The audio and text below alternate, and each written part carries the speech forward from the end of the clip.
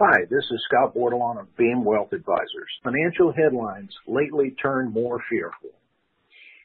Fear of a slumping economy moved the Federal Reserve to lower interest rates by a quarter point August 1st, the first rate cut since the 2008 financial crisis.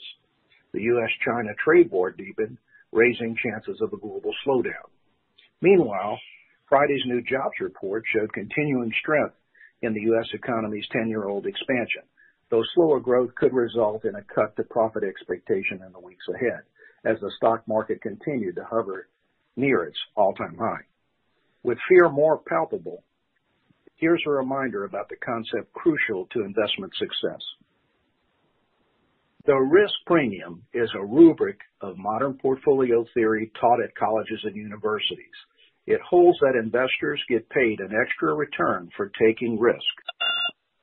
To quantify the equity risk premium, here are the numbers.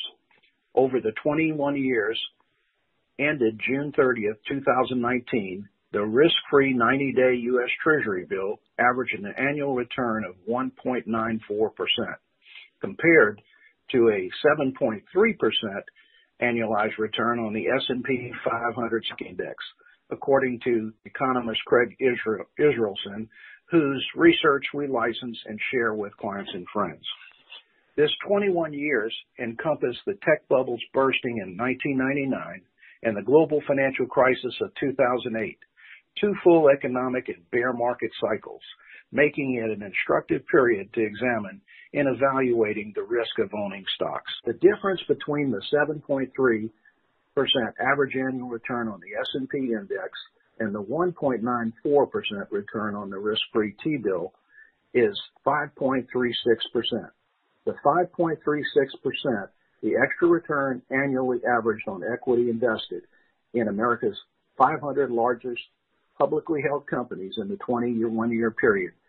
That is the equity risk premium.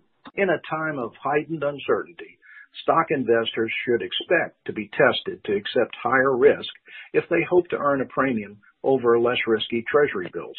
From a prudent professional investor's perspective, that's an important fundamental to keep in mind always, and especially right now. Please contact us with any questions or to set up a meeting, and don't hesitate to share this video with people you care about who might benefit from our work.